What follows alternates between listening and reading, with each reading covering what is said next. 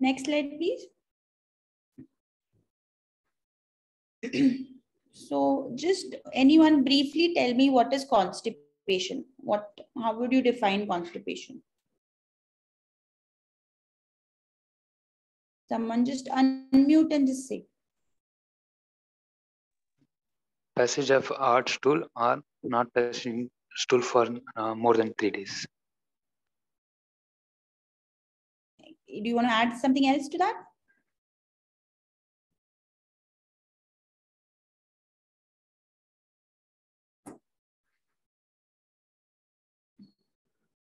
Yes, Dr. Savita, what?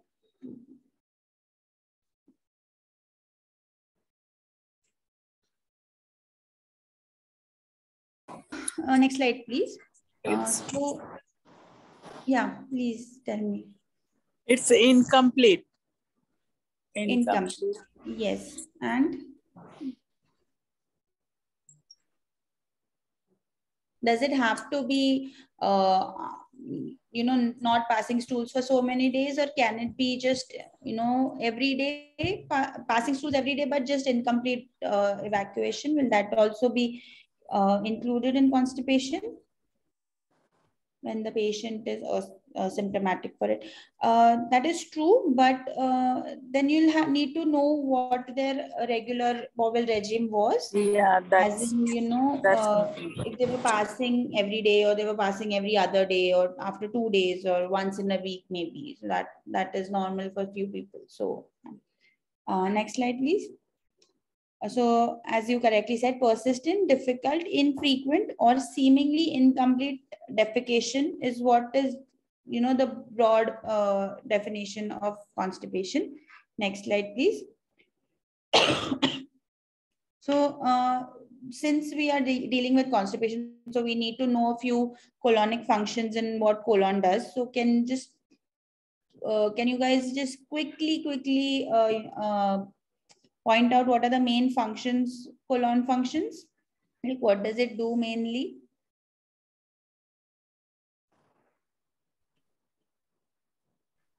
What are the functions? Like what happens in colon? Anyone?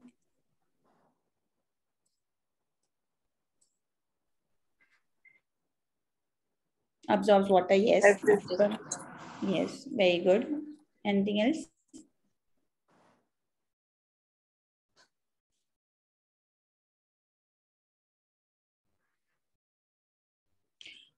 So basically, as you rightly said, it absorbs a large amount of water is absorbed in the colon.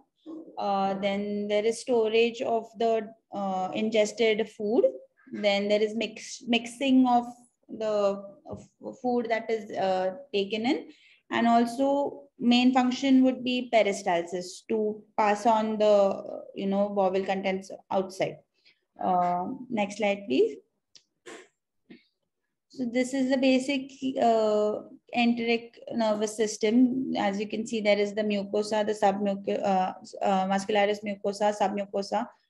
Then you have the submucosal plexus, then your circular muscles, and then the serosa and everything. So basically what happens is myenteric plexus is the one which will coordinate with your peristalsis and everything. So any damage to any of these structure can possibly lead to constipation. Next slide, please. So as I said, if you consider, a daily oral intake of around 2 liters, with all your secretions and everything, it turns out to be approximately 7 liters is added further to it. All the secretions included all over the gut. Then in small intestine, around 7 liters is absorbed, and in colon, it's 1.9 liters. Through defecation, I'm talking about, around 1 liter is excreted out. Next slide. Next slide, please. So what is the pathophysiology of constipation, or obstruction for that matter as well, but constipation in general? psychogenic anism. There's a reflex disorder in wherein, instead of relaxation of the sphincter, there is contraction. So you're not able to pass stools. Then because of any surgery or trauma to the intestine, there can be paralytic ileus, which is an acute reflex of the gut. Then there can be any mechanical obstruction, which can be luminal or mural or extraluminal. Then neurogenic or myogenic, which is basically either due to the fault in the myogenic plexus or the musculature of the gut. So that can lead to constipation. Many of the drugs causes constipation, which basically slows down the gut motility and thus causes constipation. And if there is low, less bulk in the food that we take, so less in fibers and more in carbs and then it kind of leads to constipation, because the bulk is not there, which kind of stimulates the peristaltic movements. Next slide, please. Yes, immobility and minimal movements will also cause constipation. So as I said, and the other few causes like the disease pathologies which could possibly lead to constipation are just kind of enumerated here. Next slide, please.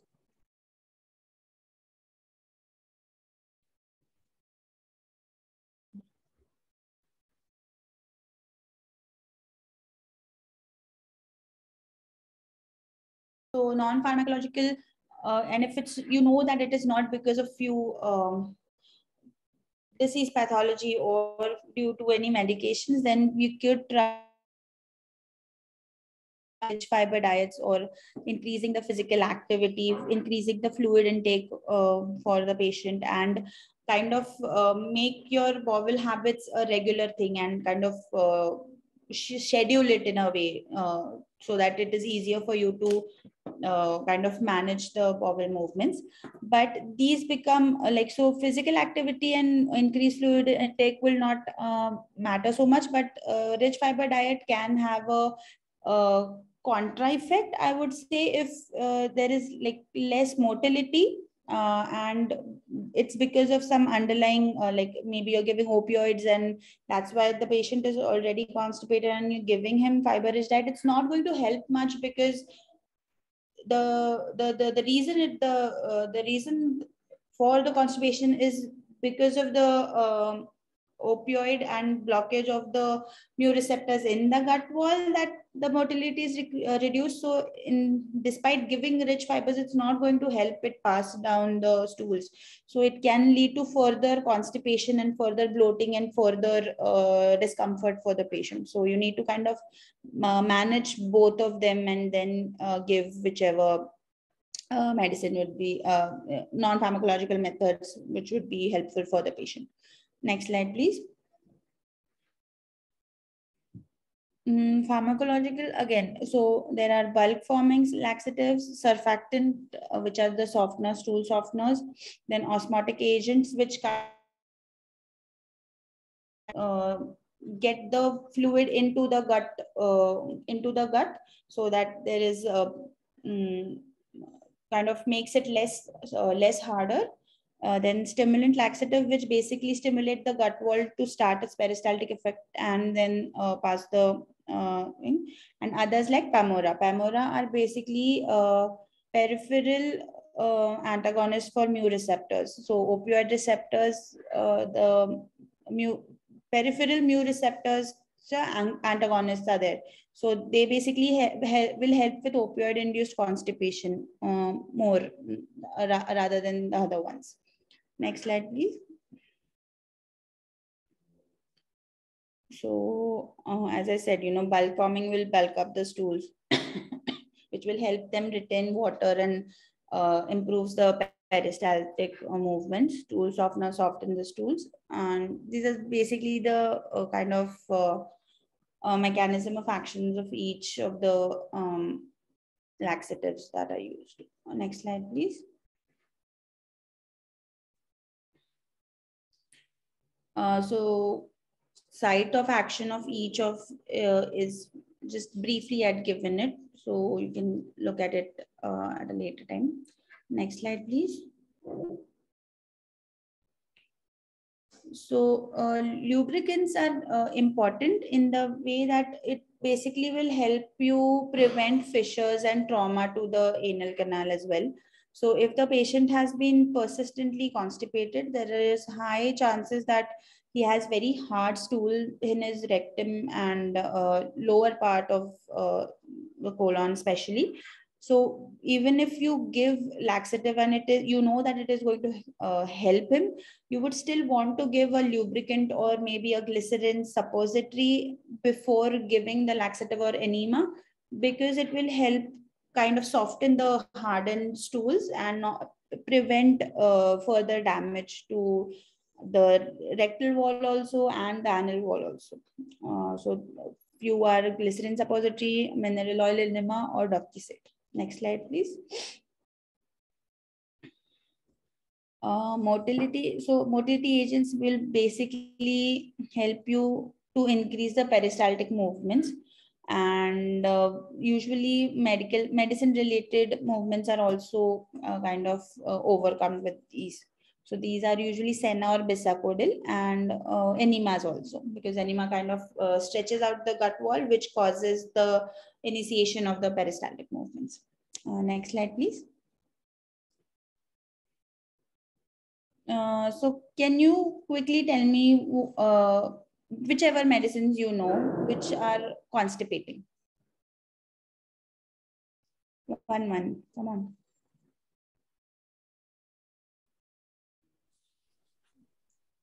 Yes, iron, morphine. Yes, anything else?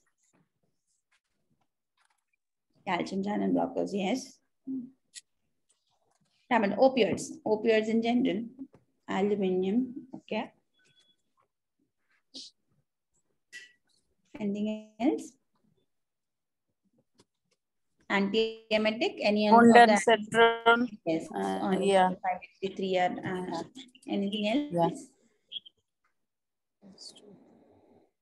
And Opiates, amitriptyline. yes, amitriptyline will And also.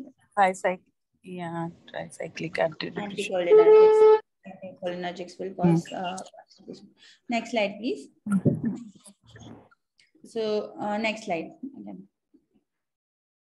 So basically all these are just generally have given all the medicines which can potentially cause constipation, but you can it might be deficient and you might need to add a few more. Next slide. So let's come to a case scenario. This patient is a 68-year-old male with gastric cancer. He was admitted for pain crisis and all the medicines are given below. So he is taking diltiazem, Docticet, gabapentin, ibuprofen, morphine, 60 mg thrice a day, and codeine also 30 mg orally, Q3 hourly. But that is SOS. And Miralax 7. So that is basically your laxative, the egg powder. So anything, next slide. So what is the potential cause for constipation?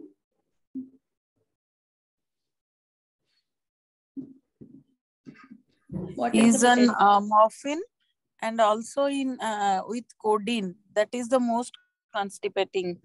Yes. Yeah. Anything else in the drug history that is potentially constipating? Small checkup.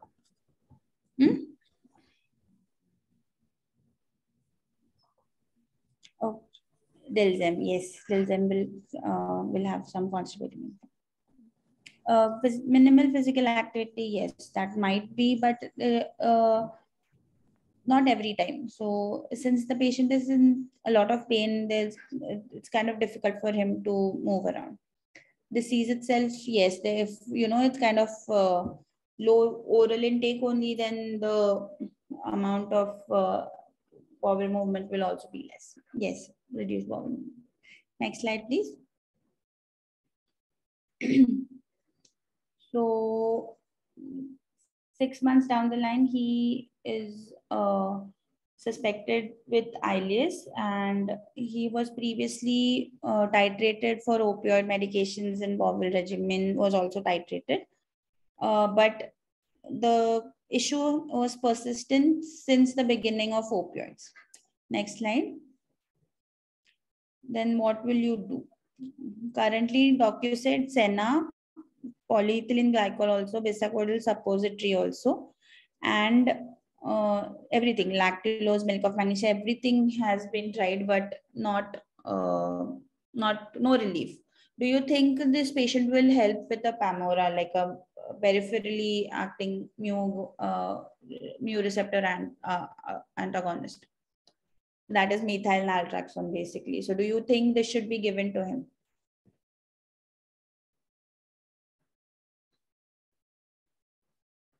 Or would you want to try something else before this?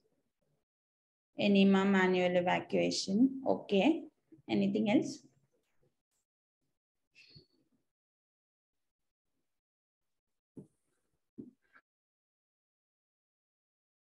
Actually, we could try methyl naltrexone because it's like because of the opioids that he's having, severe constipation, which is not responding to either of the medications. This should help. Methyl naltrexone should help, and it's an oral tablet which will not have any effect on the pain management because of opioids. So gut wall and not have any effect on its analgesia effect. Morphine can be changed over to fentanyl. Yes, I do agree, but the concept that fentanyl is less constipating than morphine is kind of not true, because each opioid is constipating because of its mu action of the mu receptor on the gut. The reason why fentanyl is a bit less constipating is because it kind of bypasses the gut mu receptors, because it's subcutaneous, so it does not actually have like a direct effect on the gut mu receptors. But not necessarily that once you switch over to fentanyl that the constipation will be completely relieved.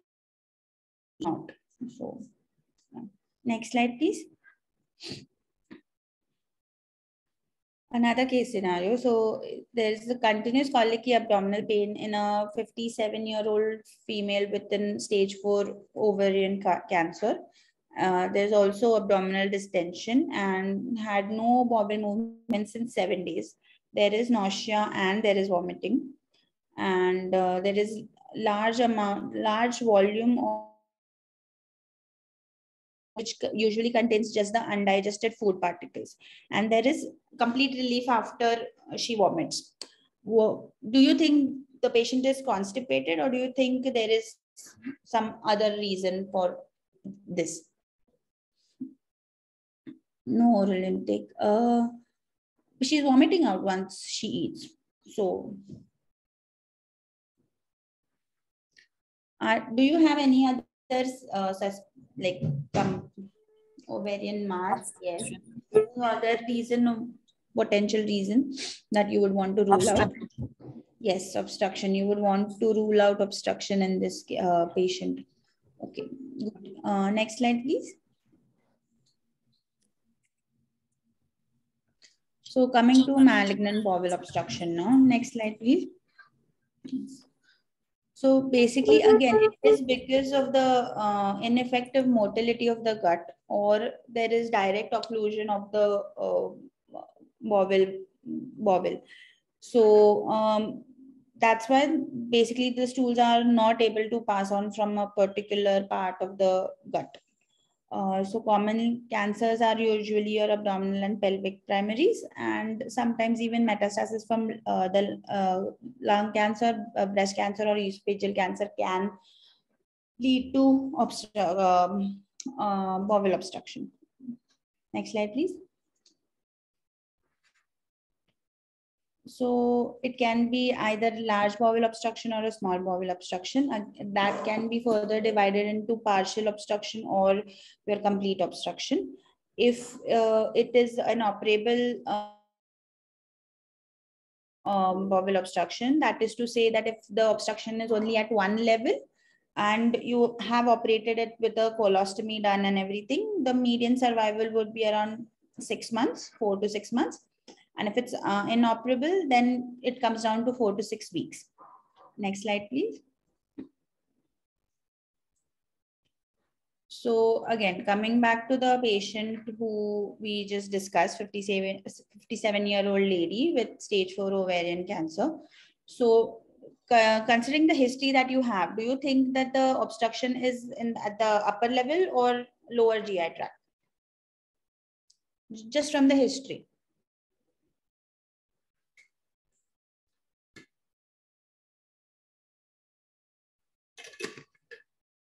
Why upper GI?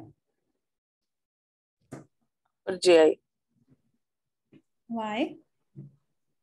Because undigested food is the same, the whatever patient will be taking, that is, yes, he's taking it out. Yes, correct. And it's large volume. So usually Large your volume, GI right. will have low volume and digested particles, and fecal matter also sometimes come out. Next slide, please. Can you come down till the flowchart gets done? Oh, again, I'm so sorry. So it's kind of overlapped. No, come down, no problem.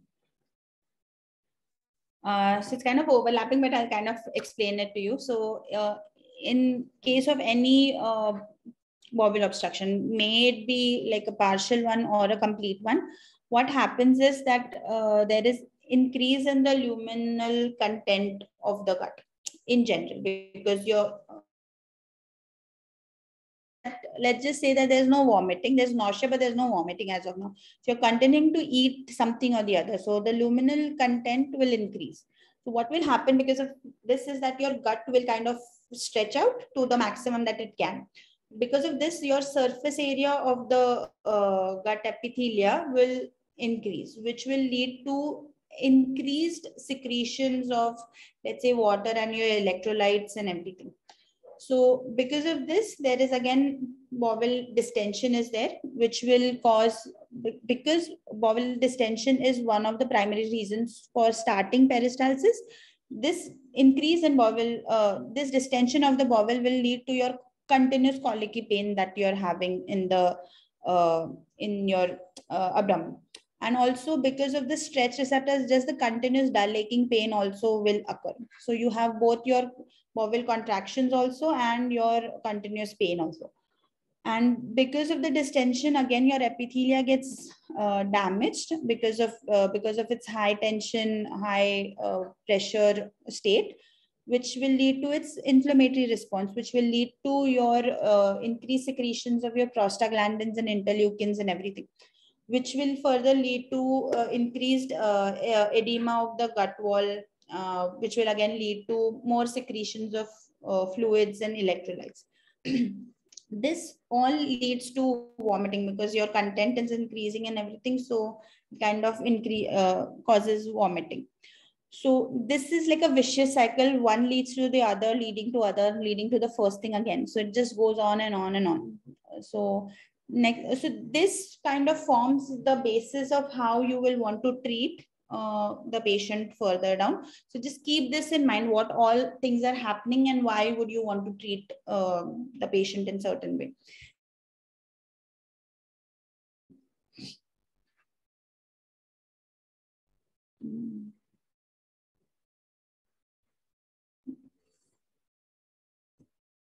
Next slide.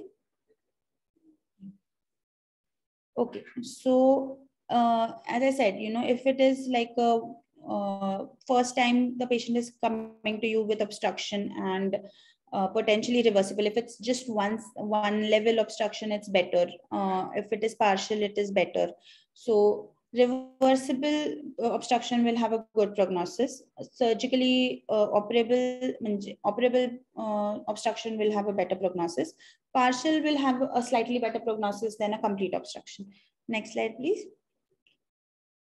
So in general, what you need to do is you need to give complete rest to the gut, because it's already in a hyperdrive.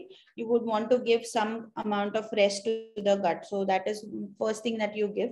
Second thing is that you would want to reduce the secretions that are occurring, getting into the lumen. So you want to reduce the secretions. Third thing is that you want to open up the bowel if possible. So that can be one by kind of reducing the edema of the gut wall, and if possible to reduce the reason why there is obstruction. So if possible that. And third thing is that and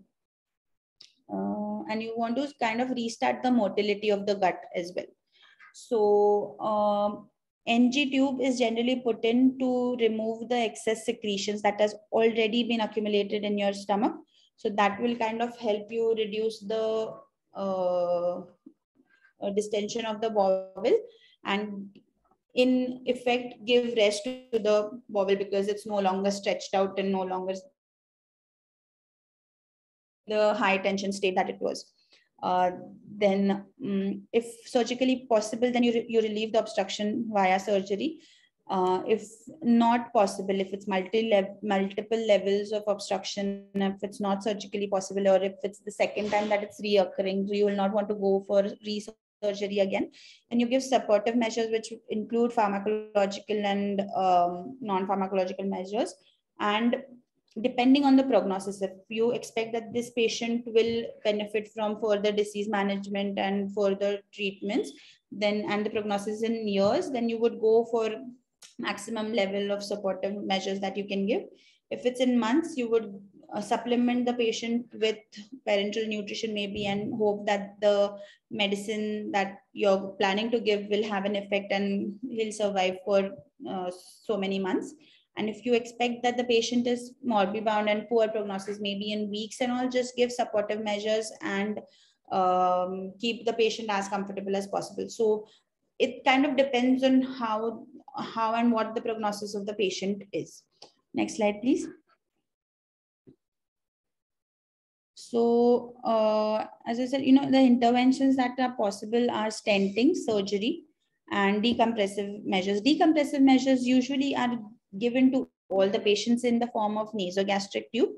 Venting gastrostomy is when you expect that the obstruction will not be relieved, and the prognosis is not that great, but the patient wants to have something orally during the last few days of his or her life. So you kind of just get the venting gastrostomy done to take out the food that has been ingested orally, so that he has that satisfaction that I've eaten, and kind of whatever I have to do. Next slide, please.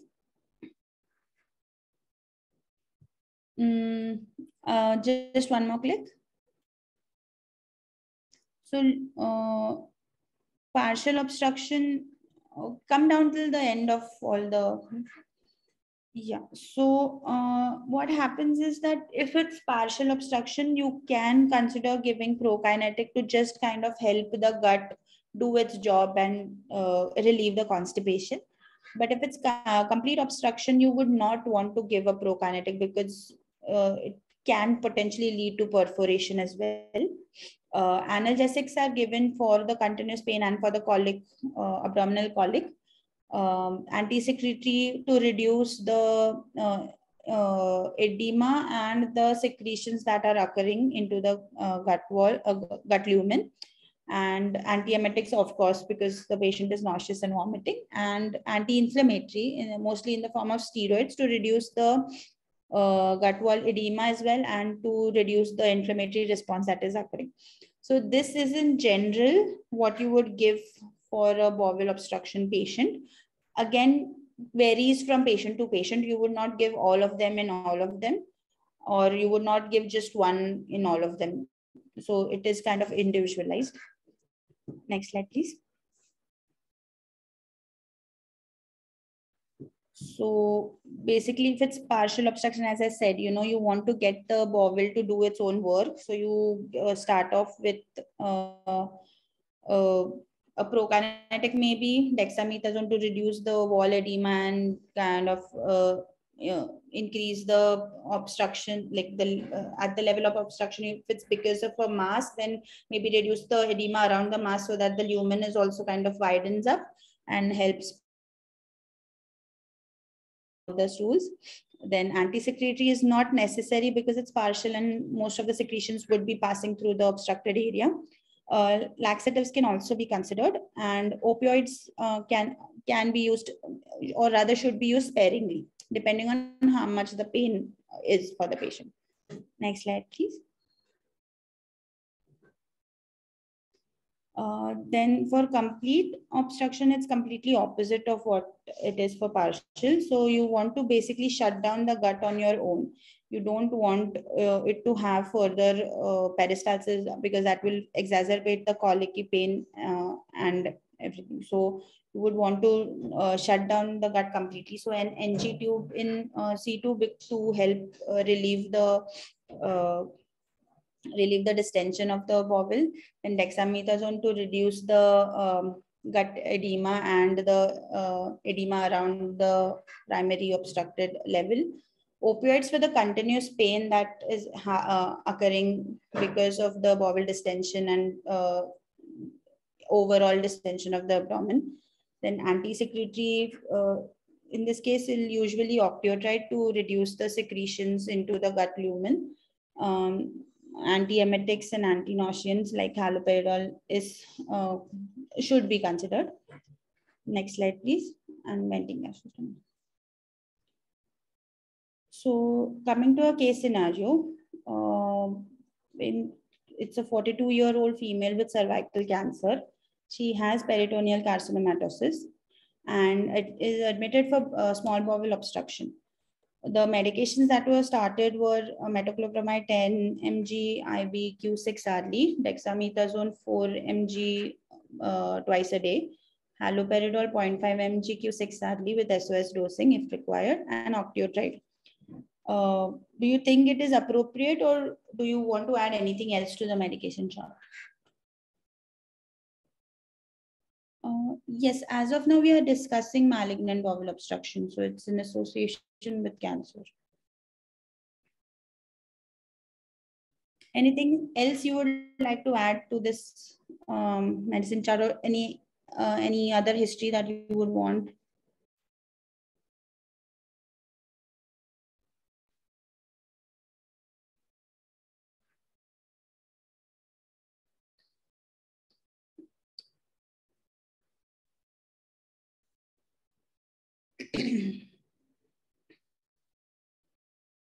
It is partial. Let's say it's partial obstruction.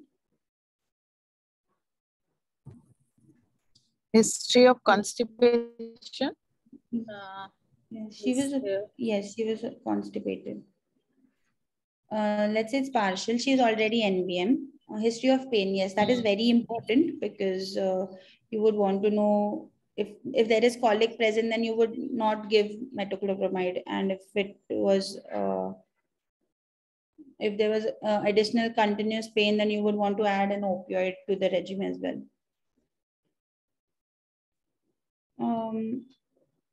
In partial, octreotide would not be recommended. Yes, analgesics are recommended in partial and in complete obstruction. Next slide, please.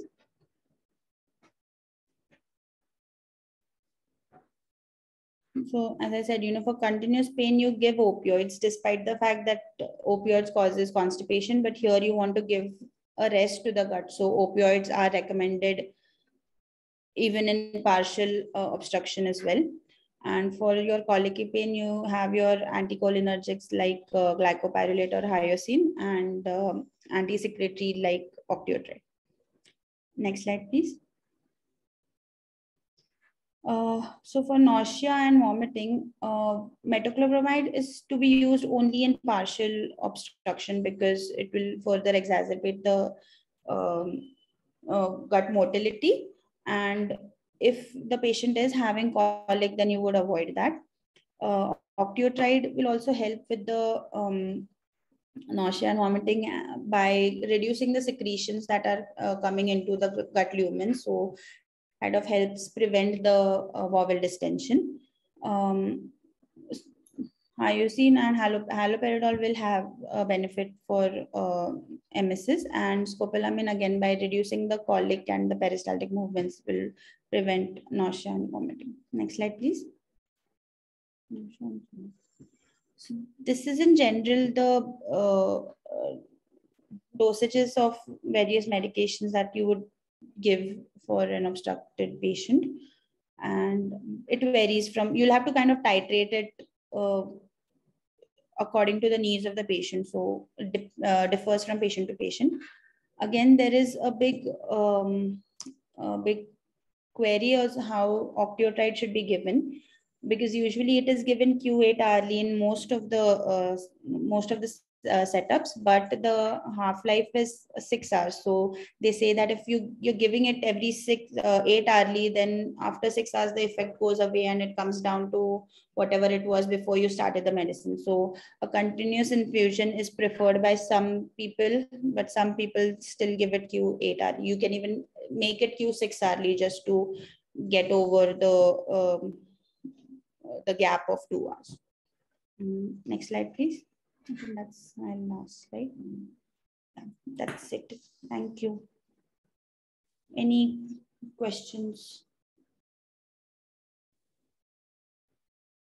Thank you, Dr. Rutula, for that wonderful presentation. So we don't have a case presentation today, so you have ample time to ask questions to doctor. You can unmute from your end and speak, or put your questions in the chat.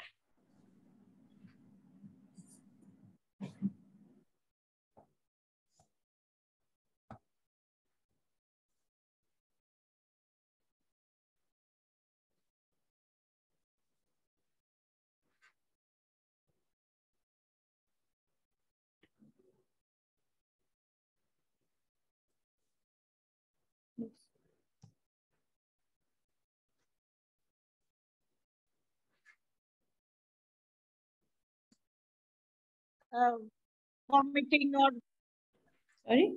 pain. How will octreotide help with? So basically it helps reduce the bowel distension, right? So the distension is the reason why there is colicky pain or the continuous pain that we have in obstructed patients. So once the distension is reduced, it automatically helps reducing the pain. So there's no separate mechanism as such. It just by itself reducing the secretions and reducing the distension, it helps. Okay, thank you. Yes, we have to give an antiemetic in patients with complete upper GI obstruction, because there'll be a lot of vomiting otherwise. So you need to give antiemetic. Wherever the patient is having any nausea or vomiting, you have to give an antiemetic.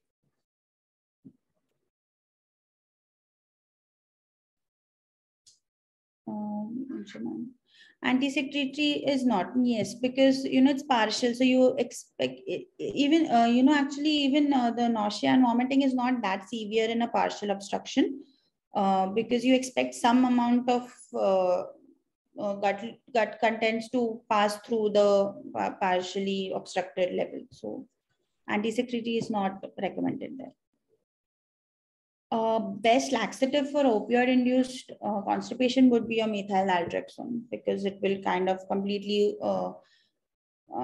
completely take out the effect of the opioids on the new receptors in the gut.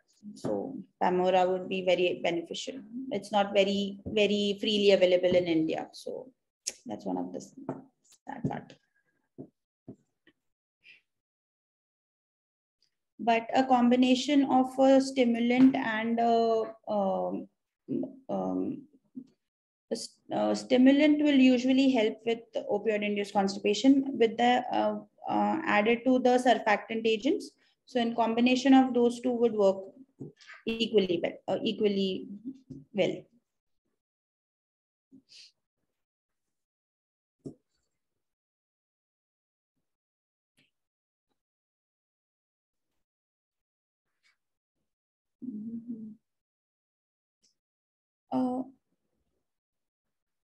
Yeah, usually your high carbohydrate content diet would generally cause a lot of constipation. So you kind of need to mix it with proteins and fibers and etc.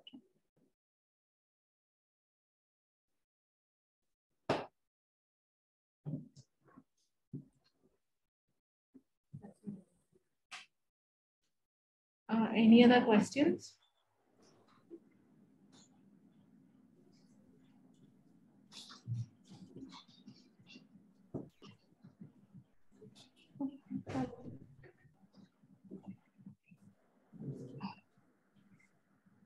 I think there isn't any other questions. So if in